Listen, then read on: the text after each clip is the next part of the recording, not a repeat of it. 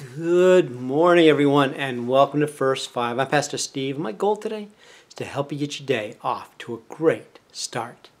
And the way we do that on these First Fives is by spending a little bit of time together, reading through, working through, studying through the Word of God, and by praying for one another. And so every morning I invite you to join me in reading one chapter of Scripture together. And then we take a slice of that, a portion of it, and we dig into it a little bit deeper and expound upon it and try to take some application from it. Well, most recently we've been working our way through Paul's letter to the Galatians, and today we come to the final chapter of the book of Galatians, chapter 6. These letters of Paul are relatively brief, particularly after we get through Romans and Corinthians. And so we're in the last chapter, so I hope when we're all done you'll read the whole of chapter 6. But for the purpose of our lesson, we're going to read just the very beginning of it. We'll look at verses 1 through 6. So if you have a Bible handy, or you want to pull it up on your phone, I invite you to join me in Galatians chapter 6, beginning in verse 1. Brothers and sisters, if someone is caught in sin, you who live by the Spirit should restore that person gently. But watch yourself, or you also may be tempted. Carry each other's burdens, and in this way you will fulfill the law of Christ. If anyone thinks that they are something when they are not, they deceive themselves. Each one should test their own actions. Then they can take pride in themselves alone without comparing themselves to someone else. For each one should carry their own load. Nevertheless, the one who receives instruction in the word should share all good things with their instructor.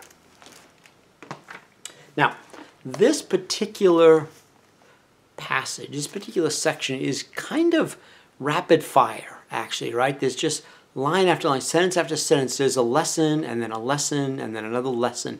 And they kind of come at us pretty quickly. So what I want to do today, a little bit different, is I just want to work through it verse by verse, right? And so we're just going to read through it again, piece by piece, and kind of dig into it a little bit. And so he starts out, brothers and sisters, if someone is caught in sin, you who live by the Spirit should restore that person with gentleness. And so he's reminding us that, look, we're all going to mess up sometimes. And when that happens, those of us who are Christ followers ought to be the ones who seek to restore that person, to help them to seek repentance and healing and be restored to the body of Christ. Sadly, I think one of the saddest things we see sometimes is in the Christian church.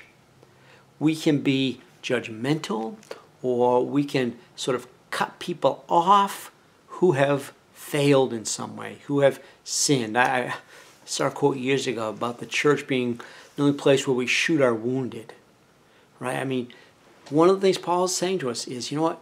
If someone has failed, if they've struggled, it's up to us to help restore them, right? To love them back into the family of God, to allow them to repent, and then to reconnect them in relationship.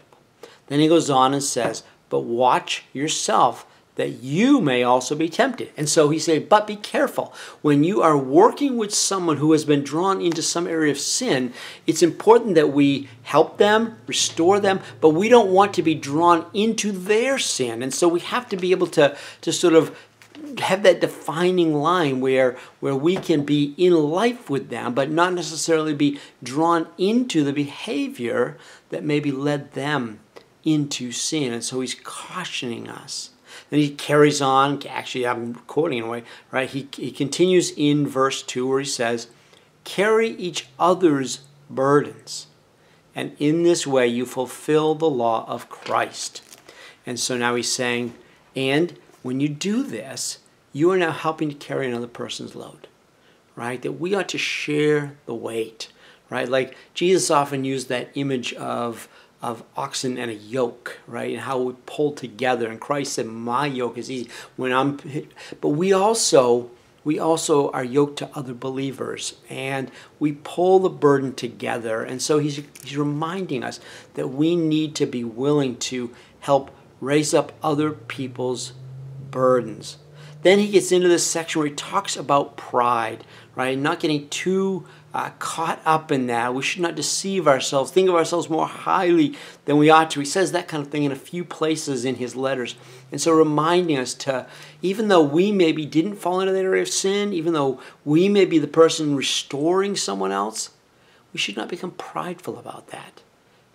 Or else we ourselves will fall. Isn't that what the scriptures say? Pride comes before a fall, right? We become too caught up in our own strength and think that we'd never fail, we'd never fall, and actually put ourselves in a worse position.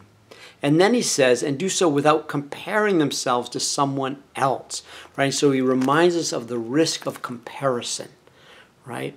Sometimes I think we'll look at someone who has really messed up, and we'll compare ourselves, right? We'll say, look, at least I'm not as bad as that guy over there, right? I mean, the Pharisees prayed that. They looked upon the sinner who was broken off in the distance, afraid to even look up to God, unwilling to even look up to God. They were so broken in their sin.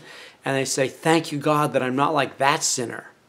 And we do that sometimes, don't we? We compare ourselves to others to make us maybe feel better about our own sin. But Paul is saying, don't compare yourself. Each of us should just deal with our own stuff. Each one, he says in verse 5, should carry their own load. And then he said, nevertheless, he ends with this, the one who receives instruction in the word should share all good things with their instructor. And he's basically just saying, listen, you've got people who have trained you, who have taught you how to walk and how to live well in Christ. It's important that you care for them, right? That you would pour back into their lives for what they have given to you. And so it's an interesting section, lots of good little tidbits and takeaways, but a lot of it's about how we restore others who are broken while yet remaining humble about our own areas of sin. Would you join me in prayer? Lord, this verse, this section reminds us that in truth, we're all broken. We all have areas of failure. And so help us to not become prideful in that, nor should we be judgmental in that, Lord, but we ought to simply seek to restore one another. Because, Lord, there will be a day when we're the one who is in need of restoration. We'll all fail at times. We'll all struggle at times. And so help us to be like Christ. Help us to have grace and love for one another that seeks not to condemn, but to restore those who are lost and broken. I pray all this in Jesus' holy name. Amen. All right, everyone, have a wonderful weekend, and I will talk to you on Monday. God bless.